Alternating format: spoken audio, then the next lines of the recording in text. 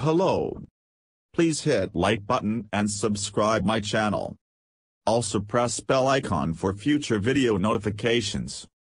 Thanks.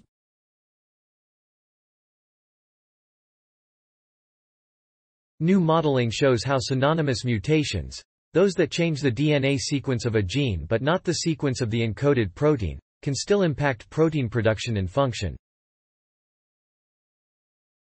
A team of researchers led by Penn State chemists modeled how genetic changes that alter the speed of protein synthesis, but not the sequence of amino acids that comprise the protein, can lead to misfolding that changes the protein's activity level, and then corroborated their models experimentally. The results demonstrate the importance of kinetics, the rate of protein synthesis, in addition to sequence for determining protein structure and function, and could have implications in fields such as biopharmaceutics for fine-tuning the activity of synthesized proteins. Proteins are composed of long strings of amino acids that then fold up into three-dimensional functional structures.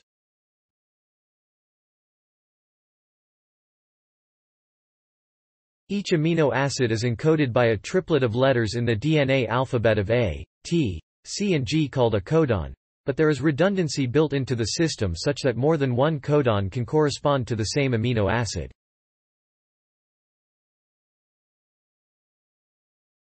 Therefore, a mutation that changes the DNA sequence of a gene won't necessarily change the sequence of the encoded protein if the mutation results in a synonymous codon. To make a protein, DNA in the nucleus of a cell is first transcribed into a messenger RNA, mRNA. The mRNA is then transported out of the nucleus where it is translated into a nascent protein by a cellular organelle called a ribosome. After translation, the protein is folded into its final functional form.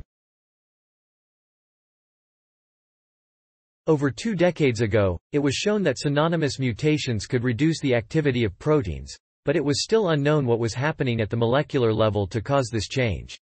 The research team used a multi-scale modeling approach, using theory and computation to simulate what is happening. A paper describing the research appears December 5 in the journal Nature Chemistry.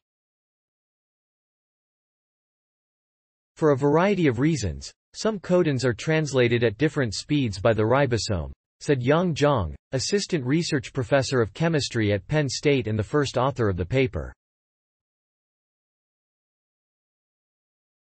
Experiments were then performed for the other 2 enzymes that also matched the changes in activity predicted by their modeling.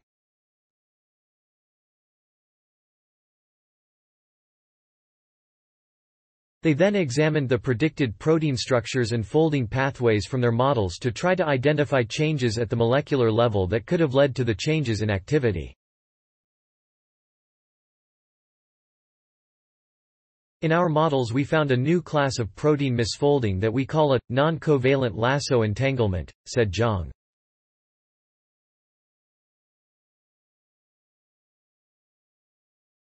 Second, while cells have mechanisms called chaperones that can refold or remove misfolded proteins, these particular misfolded structures may be subtle enough to not be recognized by the chaperone system, and they can persist in the cell because the observed changes would require a large portion of P. So, the question then is, how is this happening? And we can use our models to follow the folding pathway of the protein to address this, said O'Brien. We call this kinetic partitioning.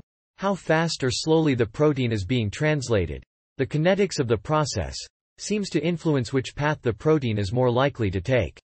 These new insights into how the kinetics of protein synthesis can influence protein structure and function cool. The research was funded by the U.S. National Institutes of Health and the U.S. National Science Foundation. Additional support was provided by the Howard Hughes Medical Institute and the Penn State Institute for Computational and Data Sciences. Materials provided by Penn State. Original written by Sam Scholtes. Note: content may be edited for style and length. Yang Zhang, Syam Sundar Neti, Ian Saturik, Priya Pradhan, Philip Ta, Yingza Shah, Stephen D. Fried, Squire J. Booker, Edward P. O'Brien. https://ift.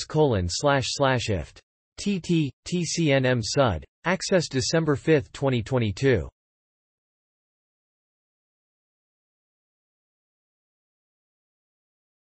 Thanks for watching. Please subscribe my channel for more videos.